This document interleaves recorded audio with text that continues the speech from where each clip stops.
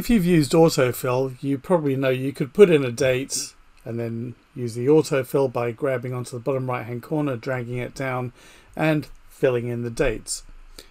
But you might just want to have the weekdays, and you can see in this example here it just has the weekdays down here.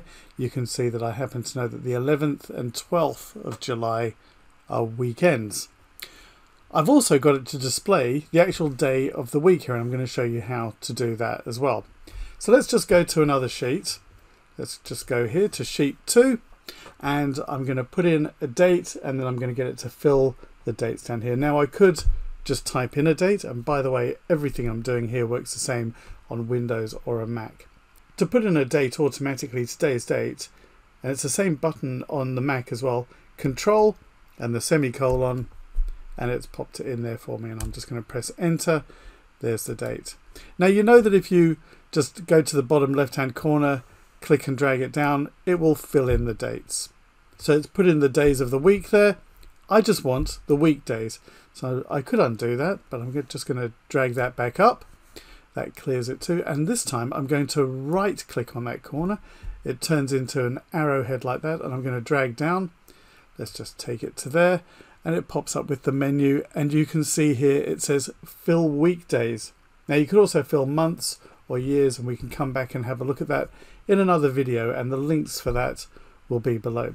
Let's choose fill weekdays. There you go, it's put them in, and as you can see, just like before, the 11th and 12th are missing there, and also that 18th and 19th, and so on.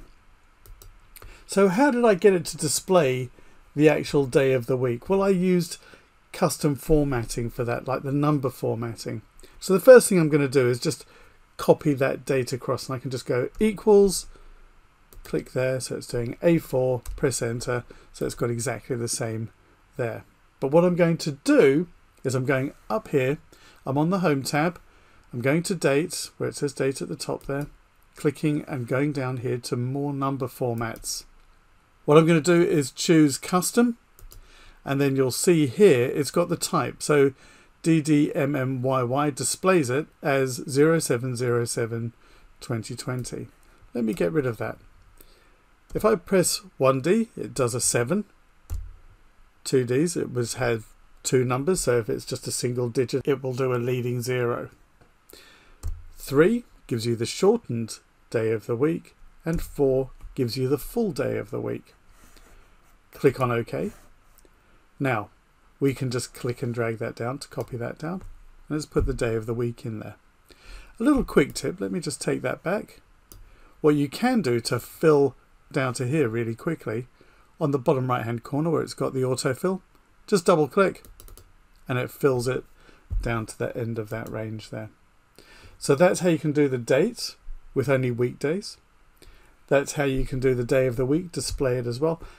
And if you want to know how to fill months and fill years, check out the other 2 videos. Thanks for watching. If you like it, please like, subscribe and share.